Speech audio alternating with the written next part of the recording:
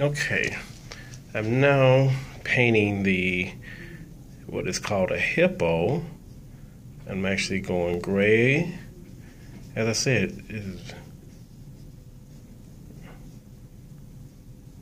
real simple that anyone can actually do it. I'm dipping in gray here. Pull it out.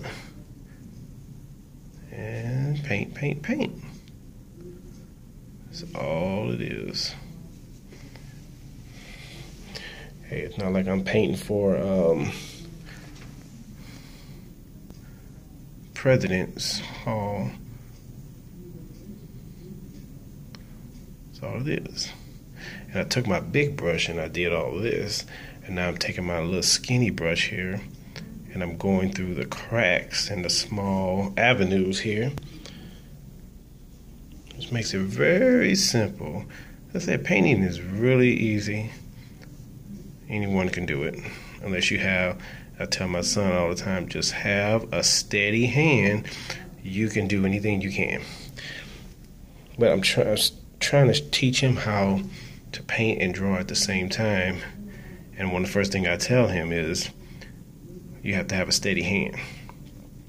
Now, if you have a hand like this and trying to paint in the corner, you need to stop because it's not going to work. It's now you got to have a steady hand, you know, a real steady hand, and an eye for painting. So that's my hippo right now. Okay, and I'm gonna finish it up, and you'll see it next time. Bye bye.